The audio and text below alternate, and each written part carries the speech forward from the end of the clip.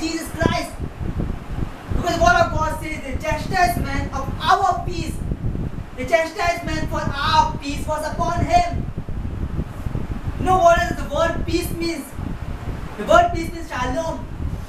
And what does the word shalom means? It means health, it means wealth, and it means wholeness. It means fullness. The chastisement for our fullness was upon Jesus Christ. Word of God, the chastisement for our fullness was upon Jesus Christ. Because you know, the many times Jesus, when Jesus did a miracle, he said, become whole, be whole, we become full. And many times Jesus used his words to become whole.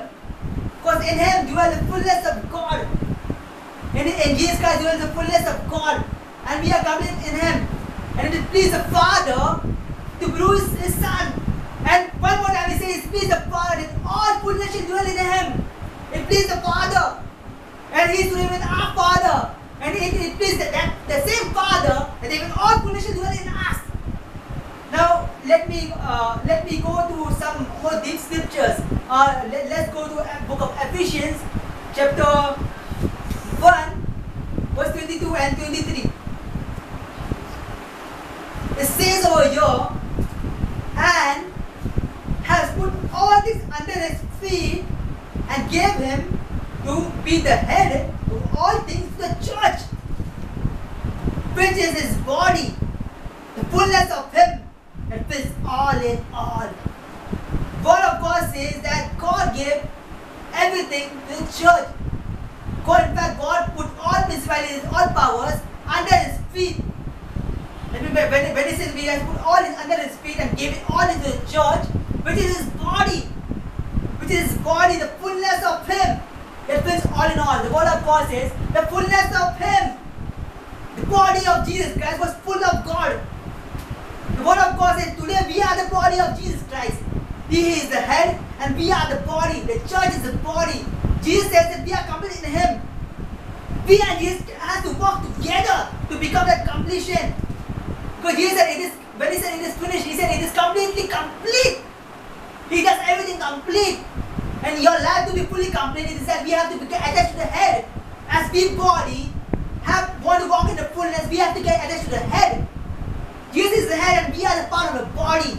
And the word of God is that the fullness of God dwells in the body. In the church of God dwells the fullness of God. You know, God works most to his people, his church.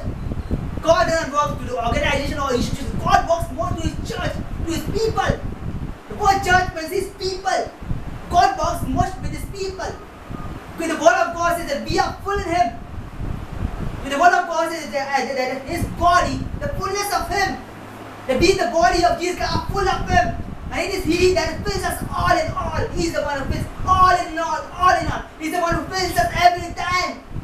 It is God who fills us every time because we are full in him.